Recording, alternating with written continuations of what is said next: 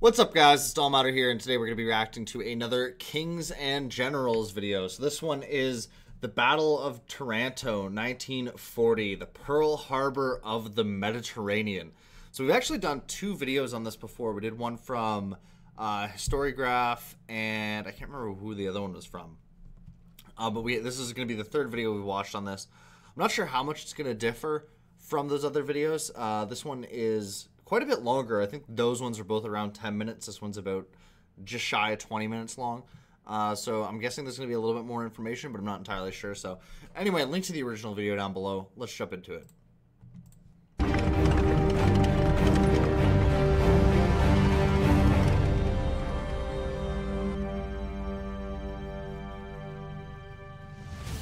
The devastating surprise attack on Pearl Harbor on December 7, 1941, was the brainchild of Admiral Isoroku Yamamoto, and it had probably been influenced by two things.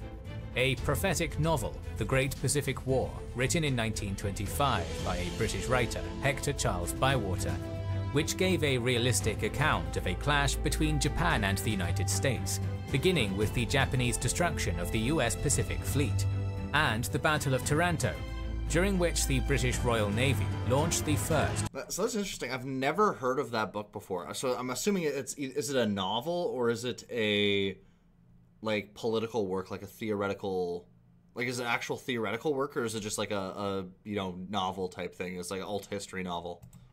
All aircraft ship-to-ship naval attack in history against the Italian Regia Marina docked in Taranto Harbor. Today we're going to talk about this battle that is relatively unknown, but changed so much.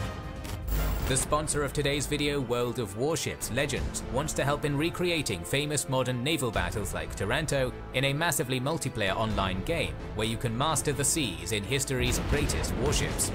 Recruit legendary maritime commanders, upgrade your vessels, and stake your claim to naval supremacy with or against players around the world in thrilling and immersive battles.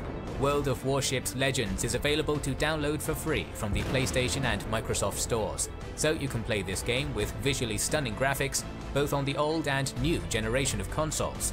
There are numerous ways to play, as you can select so many ship types, nations, and commanders. World of Warships Legends gets a constant stream of new updates, and now you can play with aircraft carriers.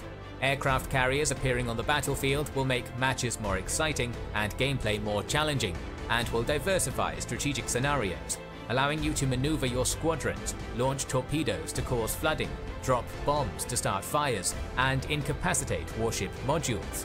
The carriers are represented by 3 warships from the US and 3 from the Japanese fleet of World War II. Support our channel and test your mettle and skill in epic naval battles by downloading the game via the link in the description.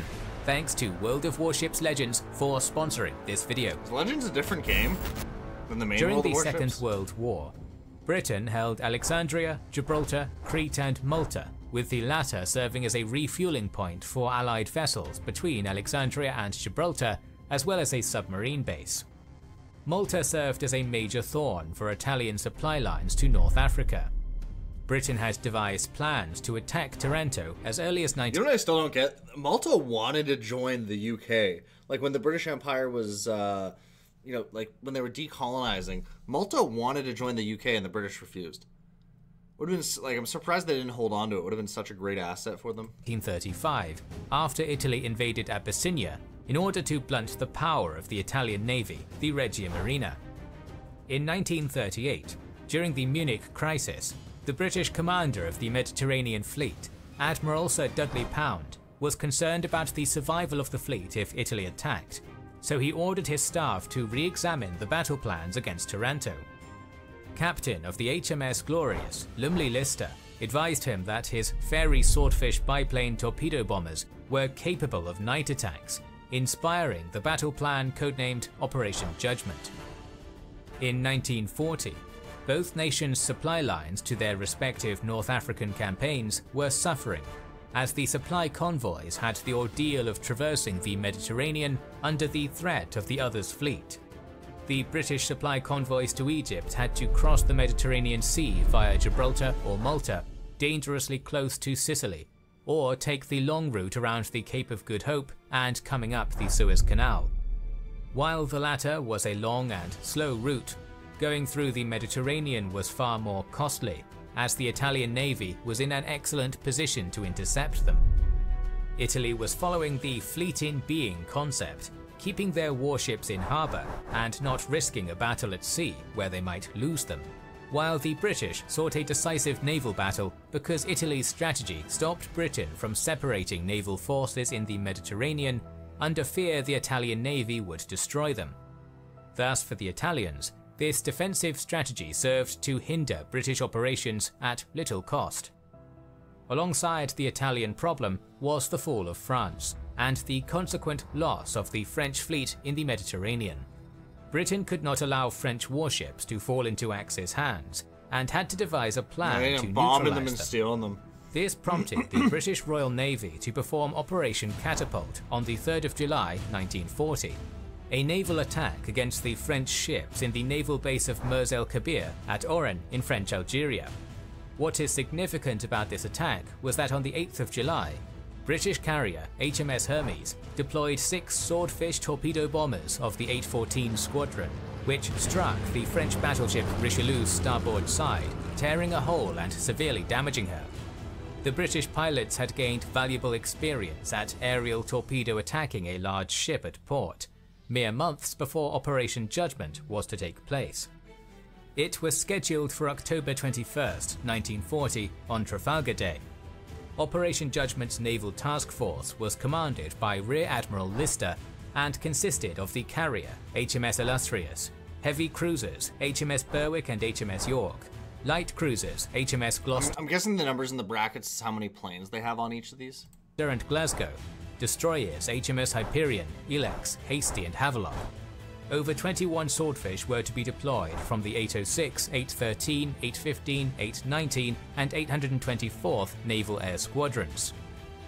The Fairey Swordfish was a biplane designed by the Fairey Aviation Company and introduced in 1936.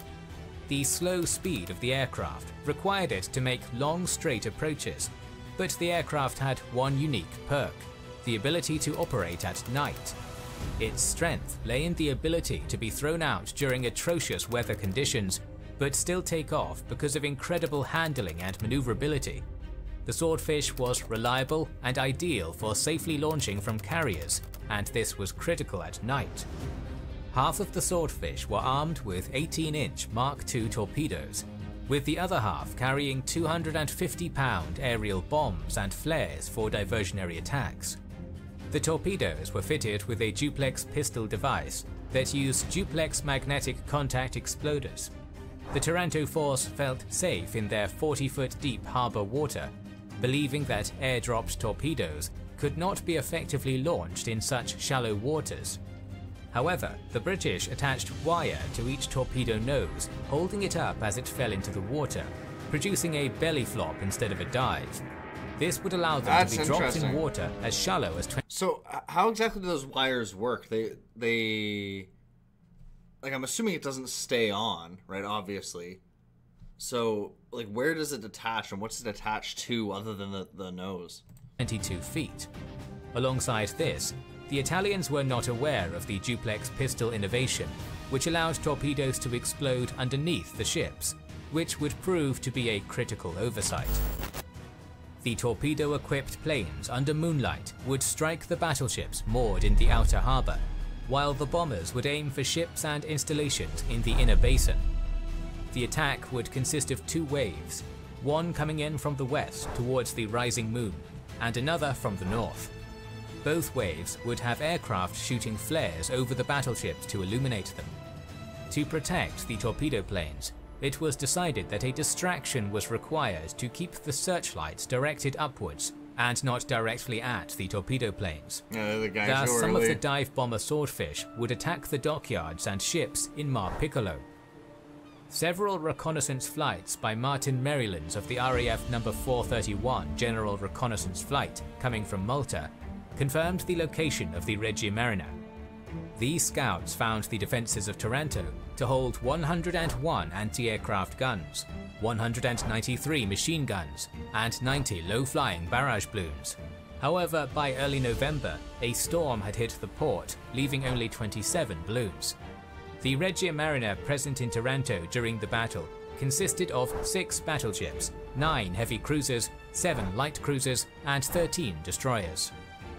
The defences of Taranto harbour consisted of anti-torpedo nets, but Italy had 2 problems: not enough netting and an inadequate design. Taranto's defence required 12,800 metres of netting, but they only had 4,200 metres when the attack occurred. The netting was designed to... If I'm not mistaken, I think I remember this from one of the other videos too. They hadn't pulled the netting back out because they weren't expecting an attack. I can't remember the exact reason, but I remember... excuse me. I think it was in the history graph video. They were saying they didn't pull the netting back out for one reason or another, which was another issue. I can't remember why though. Protect against torpedoes armed with contact pistols, protecting the sides of a battleship, and only had a depth of its maximum draft. Because of this, torpedoes could pass beneath the ship, providing almost no defence against the duplex pistol-armed torpedoes. The British had calculated a set run of 27 knots at a preset depth of 33 feet. This would allow the torpedoes to pass under the Italian anti-torpedo nets, while the duplex magnetic pistols would still sense a warship above and detonate. Operation Judgment was part of a larger operation called MB8, requiring multiple naval forces to coordinate. The rationale for the complex movement of so many convoys and task forces was to confuse the Italian reconnaissance planes and not to give away the real intent to attack Taranto. Surprise for the attack was paramount. Thus, when HMS Illustrious left port on November 7th, it was publicly announced to be supporting a convoy on its way to Malta. During the sunset on November 10th, Illustrious secretly detached from the convoy fleet and headed northeast in a direction just 170 miles southeast of Taranto. The original date for the attack was October 21st, but because of a fire erupting on the HMS Illustrious, it had to be rescheduled for November 11th, a night that would hold enough moonlight for aircraft to launch. On the night of November 11th, 1940, 21 Swordfish were launched in 2 waves, the first consisting of 12 airborne by 8:40 p.m. and the second consisting of 9 by 9:34 p.m. 6 aircraft of the first wave and 4 of the second wave carried the 250-pound aerial bombs and flares. At 4 minutes to 11 p.m, the first wave split into 2 sections, with 3 bombers and 1 torpedo bomber straying from the main force. The smaller force continued to Taranto, while the main force approached the harbour at Mar Grande at 22:58. Over 16 flares were dropped east of the harbour by Lieutenant Kiggle and Lieutenant Lamb, while they bombed oil depots, setting them ablaze. The next 3 torpedo bombers, led by Lieutenant Commander Williamson's 815 Squadron, flew over Fulminay and Lampo, launching a torpedo and striking battleship Conte de Cavour, blasting a 27-foot hole in her side below the waterline. As Williamson tried to pull away from the Conte de Cavour, he was shot down by her anti-aircraft guns. Both Williamson and his co-pilot Lieutenant Scarlett survived crashing into the harbour, but were taken captive. The other 2 planes dodged the barrage balloons and were lightly hit by anti-aircraft fire from the Italian warships and shore batteries. They attempted to attack the battleship Andrea Doria, but missed. Lieutenant Kemp and Lieutenant Swain's plane... This is really interesting. I like the different angles they're looking at this, because the... I can't remember... Oh, what was the other one? One was the history graph, and then I can't remember who the other video was from. The operations room. And I think they do a much better job of displaying it in this video than they do in the other 2. There were some interesting things in the other 2, like the thing about the nets. There's certain things that... I think there was a weather issue that they were surprised by too. I can't remember. So there's certain things that seem to have been left out here that were in the other video. But overall, I think the quality of like the visualization of the battle itself is much better in this one.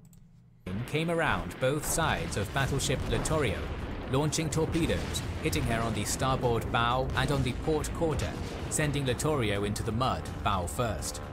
Lieutenant Morn's aircraft came directly at the battleship Vittorio Veneto, launching a torpedo, but it ran aground before hitting her. The bomber force, led by Captain Opach RM, attacked 2 cruisers moored at Marpiccolo, hitting both with a single bomb at 1,500 feet. At 11:05 p.m., Lieutenant Murray attempted to dive bomb the destroyer Lebeccio, but his bombs failed to detonate. Sub-Lieutenant Sara could not manage to get close to a warship target, and opted to bomb the seaplane base, severely damaging it. Sub-Lieutenant Ford dropped bombs on a cruiser, but was unable to confirm any explosions. The second wave of 8 aircraft had one plane, flown by Lieutenant Clifford, accidentally collide with another aircraft while launching and required last-minute repairs. Still, he launched 25 minutes after to make a solo run. That's what it was. Wasn't I believe there's one that went missing in the clouds or something too, and then he ends up being like way off course. I can't remember. It's been a long time since I've seen the video, but I forgot about that. That was another factor too, was that the one plane ends up coming in like way late. The second wave approached from a northerly direction towards the Mar Grande harbour. Lieutenant Hamilton and Lieutenant Skelton dropped flares shortly before midnight and headed towards the oil storage depots to bomb them. Commanding the force, Lieutenant... So, you know, this is kind of just like a stupid little aside, but I grew up in a very, very Anglo town. Almost everyone I went to school with was English, Irish, or Dutch, or some mix of the three, right? Like basically everyone, even the people that were ethnic minorities, right? All of them were, you know, part English, Irish, or Dutch, except one girl who was half black, half French. But it's so funny because all these English last names, and there's a couple Irish last names in there too, like Lamb. All these last names are names of people I went to school with. So I instantly think of like that person as soon as they say the name. Like they said Williamson, I instantly thought of a guy I used to play that was on my rugby team. They said Lamb, I thought of a guy that has that last name. Like as soon as they say these last names, it's just like the first thing that pops into my head is these guys I went to high school with who had those last names. And Hale came from the north, lining up with the battleship Littorio. Alongside him was Lieutenant Torrin Spence and Lieutenant Bailey. The latter was shot down on approach by the heavy cruiser Garizia's anti-aircraft guns. Both he and his co-pilot died. Hale and Torrin Spence both launched torpedoes at the Littorio, with one successfully hitting her on the stern. Despite taking heavy anti-aircraft fire, both aircraft managed to pull away. Behind them came Lieutenant Lear, launching a torpedo at Cayo Duilio, hitting her on the starboard side, blowing a hole in her hull and flooding both of her forward magazines. The final aircraft of the second wave, flown by Lieutenant Wellham, coming over the town of Taranto, approached the flagship Vittorio Veneto, launching a torpedo that missed. His aircraft was heavily damaged by anti-aircraft fire, but managed to limp back to the Illustrious. Arriving 15 minutes late and alone on the scene was Lieutenant Clifford. He attempted a dive-bombing attack on the Italian cruiser Trento, facing the complete attention of all the anti-aircraft fire. He dropped his bombs, only to see them cleanly hit Trento without detonation. Miraculously, he was able to fly out of Taranto through the heavy anti-aircraft fire. The British lost 2 planes, with 2 crew members taken. Man, that's gonna piss you off. You're late to the show, but you still want to go fight because you're like, all my boys are out there, they're fucking fighting. I'm not gonna be the one sitting back here not fighting. You finally get there, you drop some bombs, and then they just don't go off. They're duds. It's gonna be so. It's like, what the fuck did I even come out here for? Prisoner and 2 killed. The Regia Marina suffered significant losses. The battleship Conte de Cavour had a 39 by 26 foot hole in its hull. 27 of her crew were killed, with 100 wounded. She fell to the bottom of the shallow water, with only her superstructure and main armaments remaining above water. She would never see full service again. The battleship Cayo Duilio had a 36 by 23 foot hole, but was saved before running aground. The battleship Littorio had been hit by 3 torpedoes, leading to considerable flooding, and the ship's bowels being totally submerged by the next morning. 32 of her crew died, with many wounded. Heavy cruiser Trento was damaged by an unexploded bomb that tore a hole in one of her fuel tanks, taking 2 months to repair.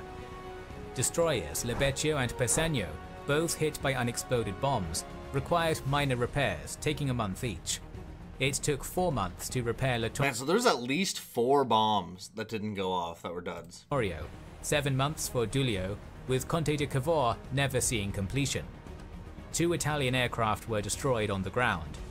The seaplane hangars, oil depots and harbour were severely damaged. An estimated 15,000 rounds from shore-fired batteries and warships had landed in the city of Taranto, which lay in shambles. The Italian fleet lost half its goddamn, so they're accidentally blasting their own fucking city because they're shooting up in the air at these planes. I mean, you know, the bullets got to come back down. I actually never really thought of that. Like, you think about that when you're shooting, right? That's why they tell you don't shoot straight up in the air. But yeah, all of these like anti-aircraft things, like during the Blitz, for example, how many of those bullets ended up landing back in London? I never even thought of that. Battleships in one night. The next day, the Regia Marina was forced to transfer its undamaged warships from Taranto to Naples to thwart new attacks. The balance of power swung firmly into British hands in the Mediterranean, who could now operate with much greater liberty, capable of splitting into 2 battle groups rather than sticking as one at all times. Prior to the attack on Taranto, aerial torpedo experts around the world believed torpedo attacks against ships required water at least 75 feet deep. Taranto harbour had a depth of 33 feet, and the British were able to innovate their methods to compensate for this. Isoroku Yamamoto ordered Lieutenant Commander Takeshi Naito to investigate the incident, and he quickly flew to Taranto. His report went directly to Yamamoto, and he later spoke to Commander Mitsuo Fujita, the man who led the first wave of air attacks on Pearl Harbor. While the attack on Taranto was not the match to ignite the Japanese plans for Pearl Harbor, it demonstrated the soundness of such tactics and cemented Japan's resolve to go through with its plans. Prior to the attack on Taranto, Yamamoto's proposal for an attack on Pearl Harbor met with great resistance in both the military and naval circles of Japan. But after Taranto, support quickly grew for his plan. More videos on naval warfare are on the... It was just, you know, kind of a dumb idea. I mean, Japan was kind of fucked regardless, but like, it's like, I don't even know what to compare it to. It's like you're slowly dying and then you decide to kick a bear in the face. It's like, I mean, I guess your death's going to be faster now, but is that really a good thing? Maybe. The way. So make sure you're subscribed and have pressed the bell button to see the next video in the series. Please consider liking, commenting and sharing, it helps immensely. Our videos would be impossible without our kind patrons and YouTube channel members, whose ranks you can join via the links in the description to know our schedule, get early access to our videos, access our Discord, and much more. Yeah, so this is a really interesting video. There was something... The 2 things that I remember from the other ones that they didn't talk about in these ones, or in this one.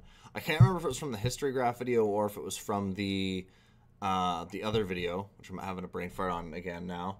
I can't remember which one it was from, but they had mentioned at first there was something about the weather or clouds or something that they ended up getting, that one of the planes got lost in. Maybe I'm mixing this up with another battle though. And then the other one was something about the nets.